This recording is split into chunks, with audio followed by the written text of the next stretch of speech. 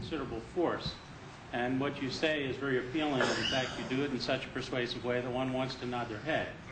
Nevertheless, as a pro-choice Republican, my feeling is that you paint it with a brush that's a bit too broad, that you can still be a very moral person, you can still have agreement on the fact that the morality is the basis of the party, that the family values are the basis for the decency of the party, that they are critical, that the destruction of the family is at the heart of a lot of our problems.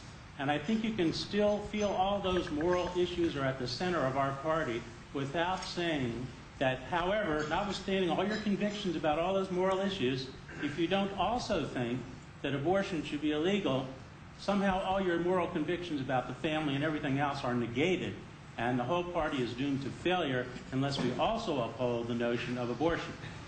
Now, of course, the issue of abortion is a very difficult one. It's like an immovable object and an irresistible force. It's pretty difficult to come to a definitive conclusion. There is none, and I probably would be very unskilled as a advocate against you in handling the issue because I'm not prepared to do so.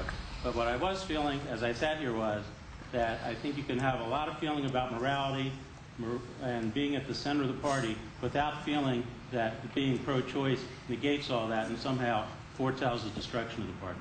You know, I understand the sentiment. I understand the sentiment. And I think that there's a certain amount of truth in it. I am not declaring that if somebody disagrees with me on abortion, they are taking some broad-based immoral stance on every issue. That's not the point. Not the point at all. There are a lot of decent, good, moral people. They are called our founders. They were people who had tremendous moral insight, which I deeply respect. They came to some tremendous conclusions about human life and human nature, which I in fact embrace and think to be the best truth that we've discovered as yet about human affairs, in politics especially.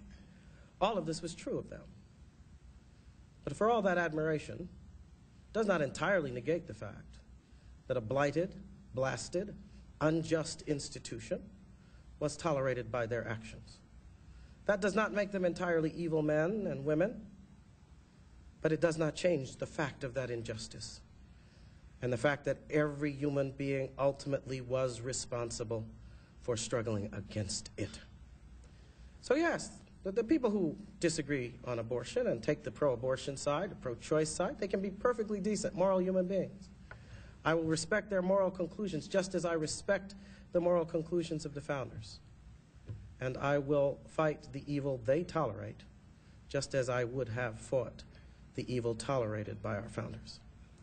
And you'll excuse me because that's the lesson of my history. And I will stand with that lesson, fall with that lesson, fight with that lesson, die if need be for that lesson, because people shall never be enslaved again by the principle that one human being, whether it be a mother or a slave owner, has the right to treat another human life as property.